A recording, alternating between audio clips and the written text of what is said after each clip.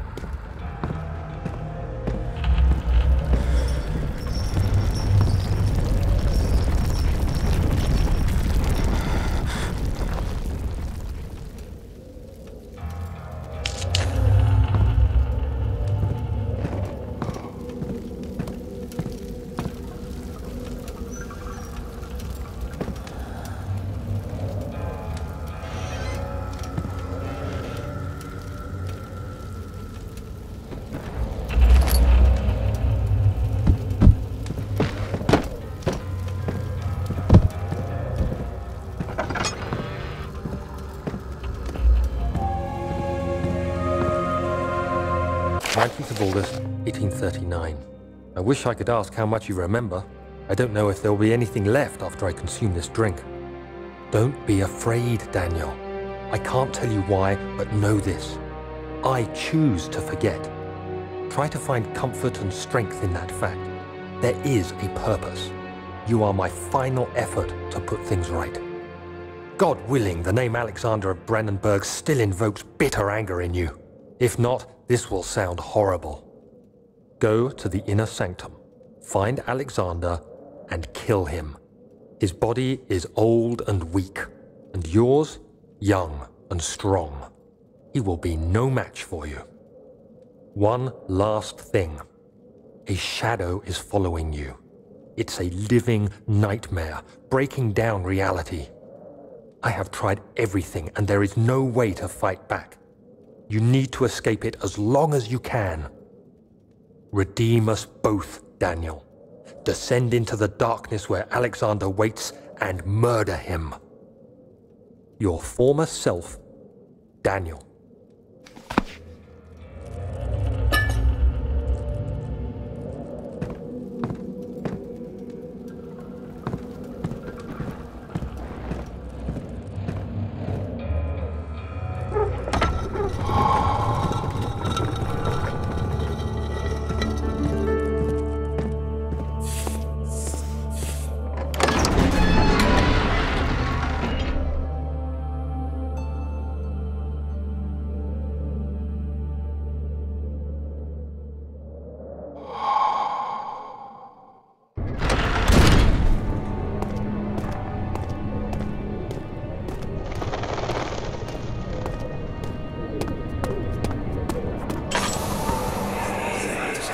Alexander, is it inside the castle?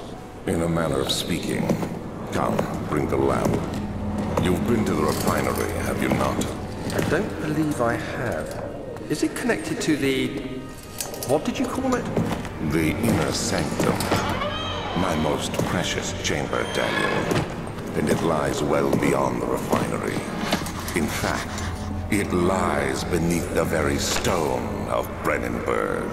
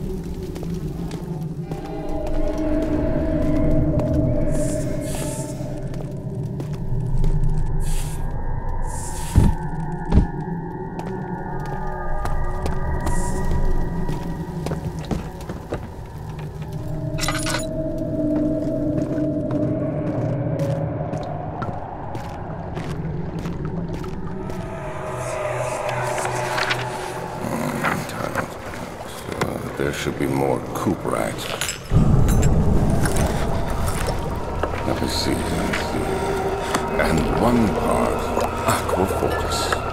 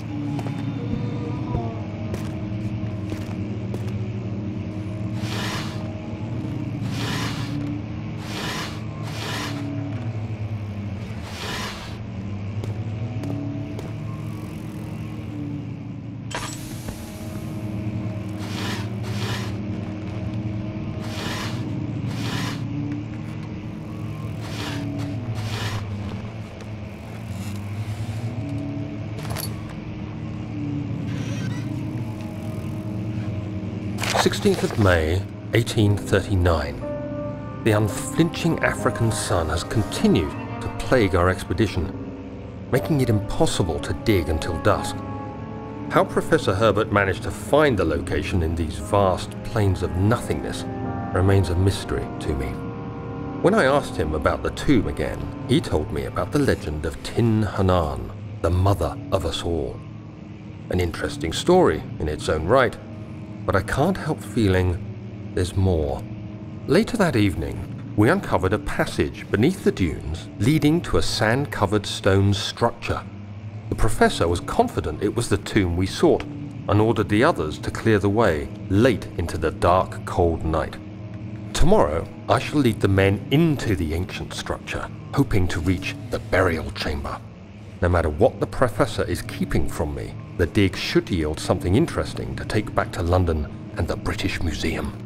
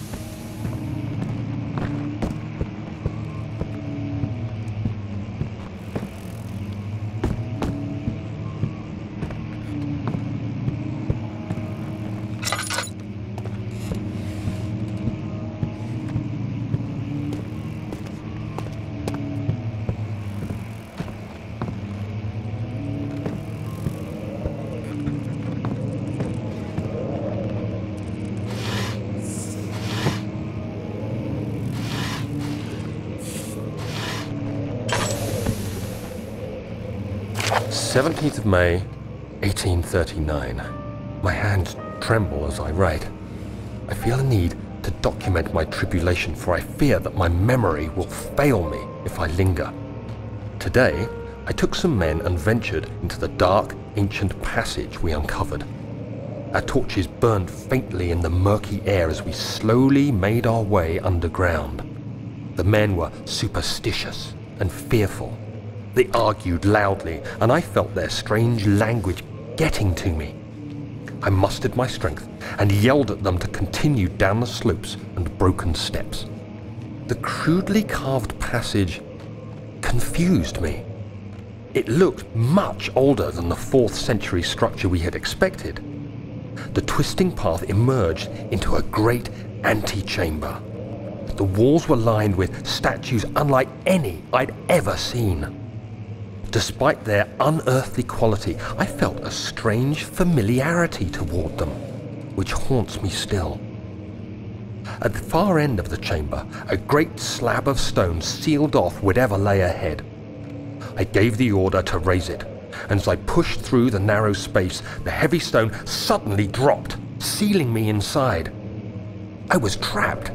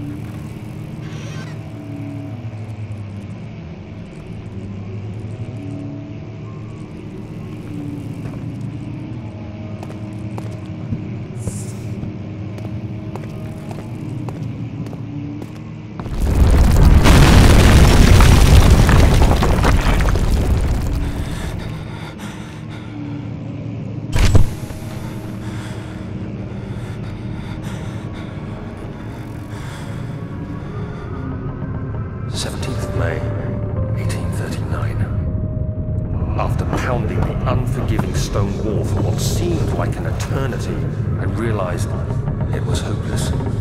I was trapped. I fell to the ground, gasping for air, trying to focus. That's when I saw a faint blue shimmer. My weakened body was heavy to carry, but I managed to push myself toward the enchanting light. It was waiting for me. Enclosed in dark nothingness, I felt myself drawn to the mystic light. I reached out, closing it in my hands. The faint glow escaped my fingers and began to spark brightly and spirit me away, unlocking alien memories of spiraling towers, endless deserts, and impossible geometry. The next thing I can remember is the grating sound of stone being lifted, the voices of the Arabs pulling me to safety, and grasped firmly in my hands was the broken pieces of a most peculiar relic.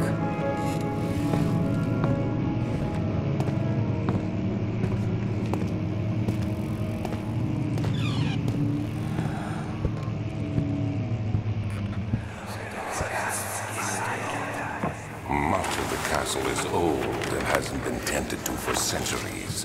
When the shadow arrives, it won't take long until things start falling apart. We're just buying time anyway. Let's do what we can. There isn't much to be done about the walls.